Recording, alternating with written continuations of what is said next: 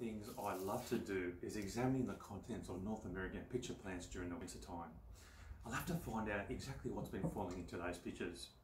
In this video, I'll be examining the contents of a beautiful species of North American pitcher plant called the Sarracenia Leucophylla. They're legendary when it comes to catching houseflies. In this video, I'm going to find out whether that claim is true. My name is Jerry from Succulent Fly Traps. So these pictures are from a plant called Sarracenia Leucophylla. The form is called red veins. This particular plant, this exact plant, featured quite heavily on my Facebook page during autumn. The reason is because Sarracenia Leucophylla typically produce their biggest and best pitchers around about autumn or fall. Now, this particular variety formed beautiful white pitchers with red veins, and there was always insects around the tops of these pitchers, particularly houseflies. So I'm going to find out, I've cut these pitchers open, I'm going to find out closely whether in fact it's just houseflies or other insects as well that have been caught. So here's an open pitcher, and straight away I can see here these large insects. They to me look like moths. I do see boggle moths often fluttering around the tops of these pitchers at night with my torch, and often I see them falling in. They really do must add plenty of protein to the plant. Now these smaller insects here look like houseflies.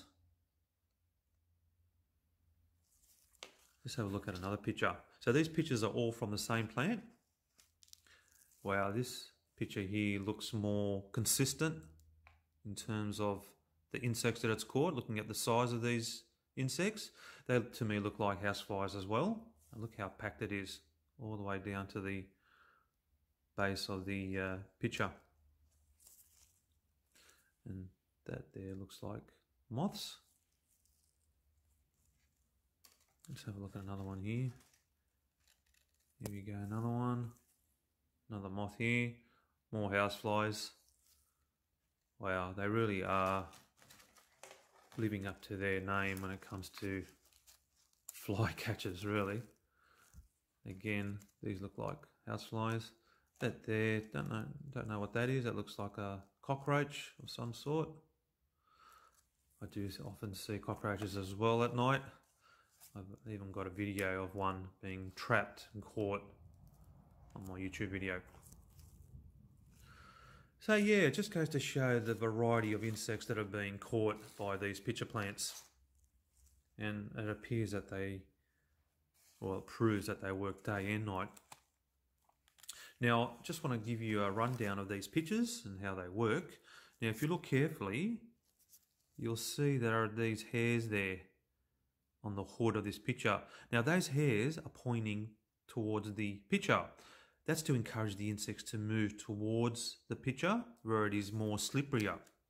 Now, as the insect goes to the neck here of the hood,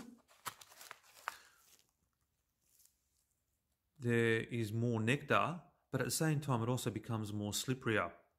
There's also less hairs there as well. And then of course the deeper they go in, the more slippery it becomes, and eventually they fall in. And once they fall in, it's almost impossible for them to crawl out. And that's because of this waxy coating on the inside of these pitchers.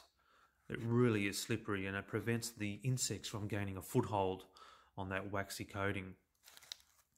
So yeah, so there's a rundown of what my pitchers have been catching. Of course, the type of insects that your pitchers are catching will determine where you live, what time of the year it is, and other factors as well. But yeah, it just gives you a bit of a rundown.